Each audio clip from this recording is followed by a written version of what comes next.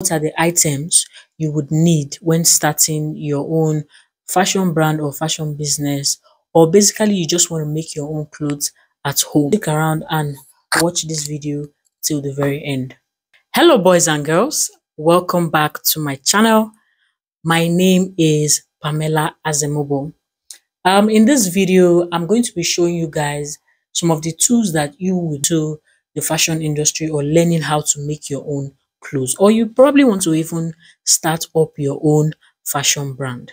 So I'm just going to be showing you guys some of the essential tools that you would need when trying to start up, or if you want to be making your own clothes at home. Here are some of the items, or some of the essential items that you would probably need.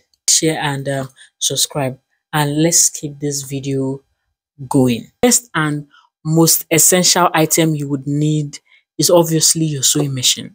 Many different types of sewing machine we have out there, but if you are just starting out, or you are just getting into the sewing business and you're trying, or probably trying to learn, I would always advise to go for the butterfly electrical sewing machine.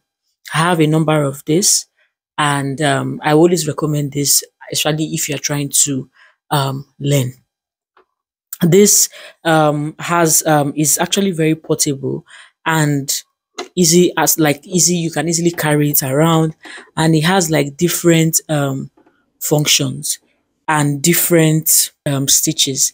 There are a lot more. This will be a different and a separate video after this one on how to probably use the butterfly electrical sewing machine.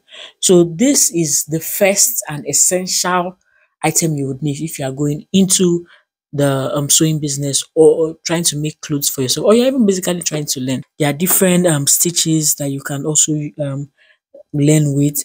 They also have different foot that you can buy and use with this, and this uses light, so that's why it's an electrical sewing machine. The most essential tool you would need when you are starting off is very important. I don't think you can sew without actually having a sewing machine. The next on my list is the fabric scissors. There are actually two types of scissors. We have the paper scissors and the fabric scissors. A lot of people actually don't know that there are different types of scissors, but they're actually different type of scissors. So this is the fabric scissors, and this is the paper scissors. There are two different types. I use this for paper if you are into pattern making, and this is the fabric scissors. I don't know if you guys can see this. So this is your second most important tool when making your own clothes. So you need the fabric scissors. You need the fabric scissors when cutting your fabric. Now, the third most important tool is your measuring tape. I don't know how you sew or make your own clothes without actually having a measuring tape. So there are different types of measuring tape, but this one is up to 60 inches, and at the back we have 150 centimeters. If you are trying to, if you are into pattern, because when you're making patterns, we work with centimeters, not inches.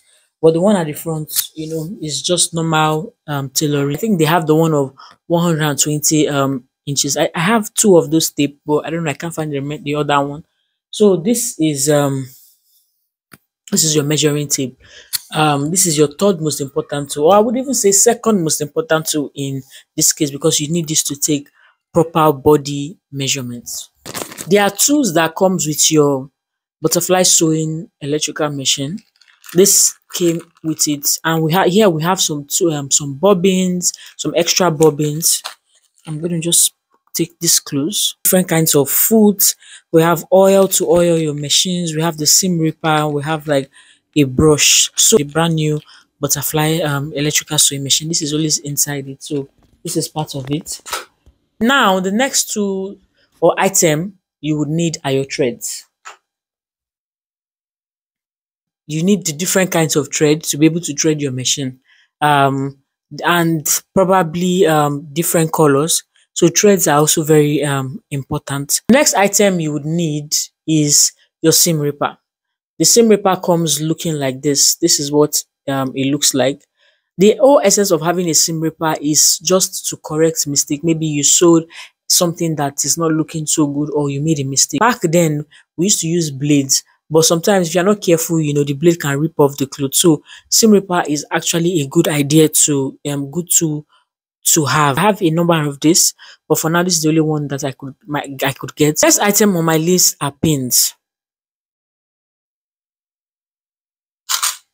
So these are they have different types of pins. They even have clips. But pins are cases where you'd actually need pins to work with. So pins are is a very important item you also need to get when also starting out.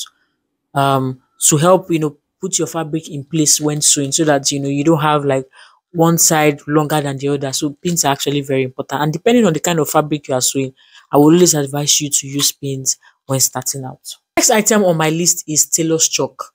Tailor's chalk is very good. This is what I have. That this is what this looks like. Mark lines on your fabric to mark proper measurements on your fabric. So having a tailor chalk or having tailor chalks is also an important tool to have. The next item on my list is a calculator.